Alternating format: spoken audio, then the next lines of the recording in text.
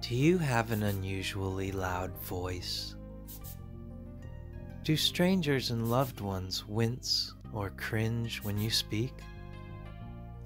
Are you constantly being told to pipe down or take a chill pill? You may be one of the many people who suffer from having no chill whatsoever. Don't let your insufferable state of oblivion hurt the people you care about most. Go see Dr. Danny and discover the art of best. Dr. Danny has devoted his entire life to teaching people just like you the forgotten art of barely even speaking, though. You won't have to worry about always sounding idiotic or saying the wrong thing if you're barely even speaking, though. Hi, I'm Dr. Danny.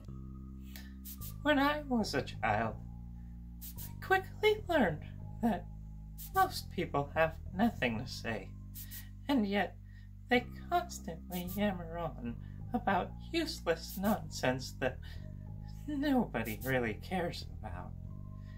And in the process, they end up annoying everybody around them, especially their loved ones who are virtually stuck with these inconsiderate, overly opinionated, and often stinky loudmouths who have no regard for their immediate surroundings and couldn't read a room if their unfortunate lives depended on it.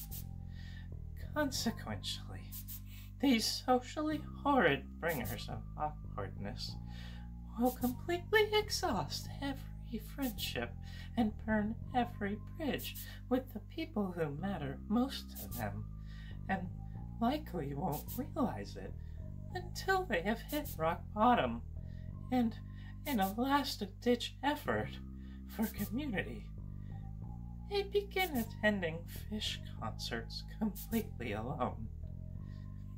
That's where I come in. But don't take my word for it. See the results for yourself with these comfortingly brief reviews from a few of my clients.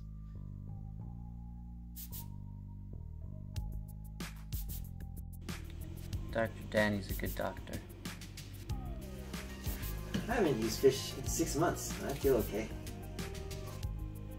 I used to talk a lot. Nobody liked it.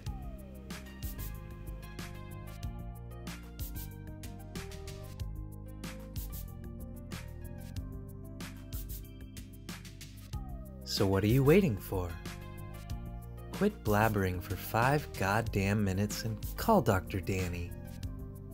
And ask your doctor if living your best life is right for you.